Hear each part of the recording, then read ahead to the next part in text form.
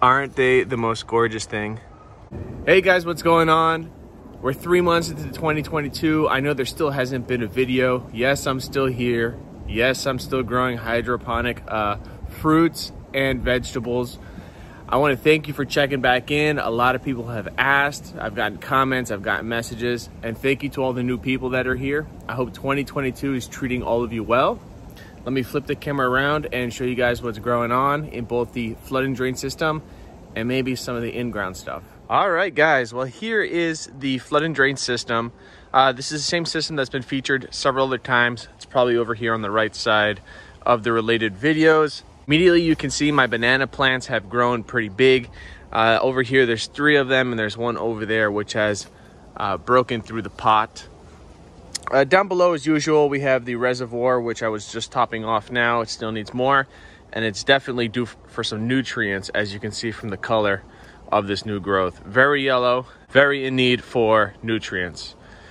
We have some cilantro going to flower back here. You can just cut it back down and it'll keep doing its cilantro thing. We have some dragon fruit here, probably going out the back over there, climbing over everything. Several types of peppers here. Over here I have my little farm of cachucha plants, and let's see if we can show you where the peppers are. Obviously it's just loaded to the top with peppers. Here's a ripe one. Oh, I pulled another one off by mistake, but here's a ripe one.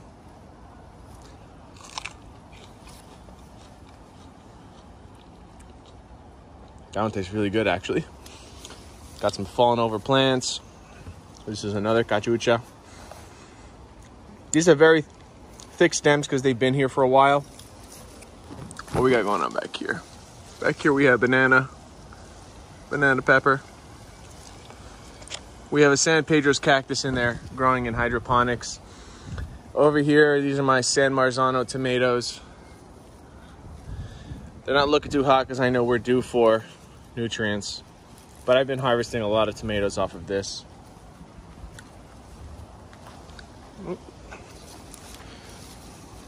Here's more cachuchas.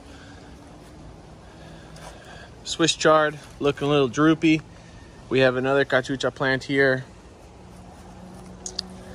Over here we have just some ornamental plants.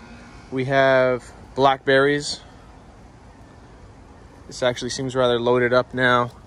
Some more blackberries here, down that way. It's actually grown to the ground, and it's starting to root into the ground, so it's both in the ground and in the hydroponics.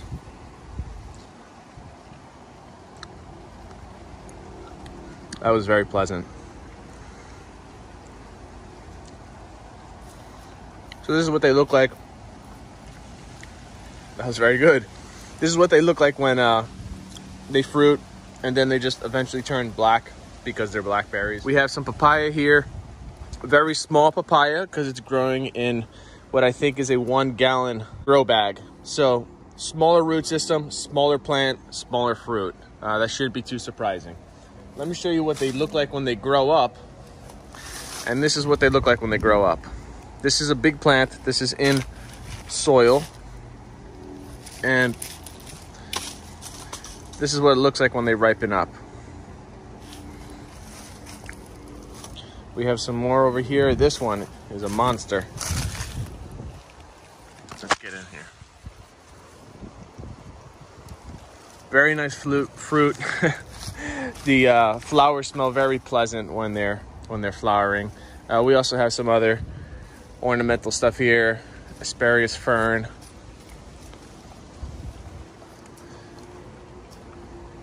I'm gonna cut real quick and I'm gonna show you some other in-ground stuff.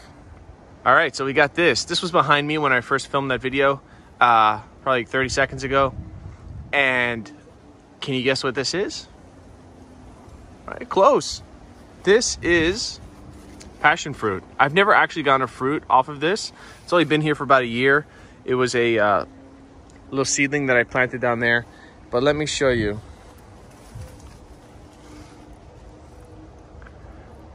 Aren't they the most gorgeous thing? So this is the flower, which eventually will turn into the fruit. if the conditions are right. But it's a very, very nice, beautiful flower. They look like this when they start to flower. These are the buds. And then they open up. As you can see, it's going everywhere. There's probably some over here. Oh, this one's about to open.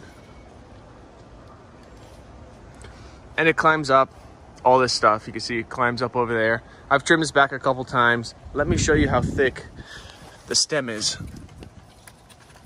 I think at this point, it might just be holding up my fence. My fence has seen better days, so I'm grateful for this plant being here. There's two main thick stems coming out of this. But we are in the rainy season now. At least we're getting there. And it appears to be flowering everywhere. I see those little pods for the flowers.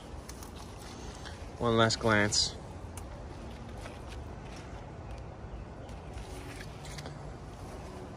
We also have over here a little guava tree. This was much smaller when I got it, and it was only one stem. I really don't know how to handle these, so I'm just letting it do whatever it wants. This is a white guava, I believe a Ecuadorian variety. As you can see, the passion fruit also made it over here and all throughout this tree.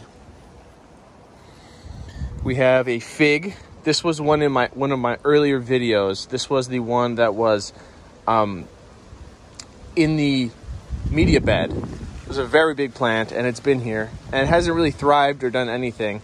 It's got some spider webs on it. This is a brown turkey fig, and we also have one of my bananas that I planted here. I don't expect that banana to do much for a while as it gets used to this area. In here, there's some pineapples, some more figs, and there's actually the mother plant where I took the blackberry from, which is this one. It's been in this container for about 1.5 years, maybe 2 years. Anyway, guys, that's a real quick little update. Not too much going on. I don't have those huge Dutch bucket systems that I used to have. I do have something coming shortly that takes inspiration from Hucho on here. He may or may not know that I exist, and that's perfectly fine. But he has a float valve system that I want to give a go. Anyway, thank you guys for watching. Like and subscribe. If you're interested in any of the products that I use, they'll be in the description below. But thank you guys for checking back in. Till next time, peace.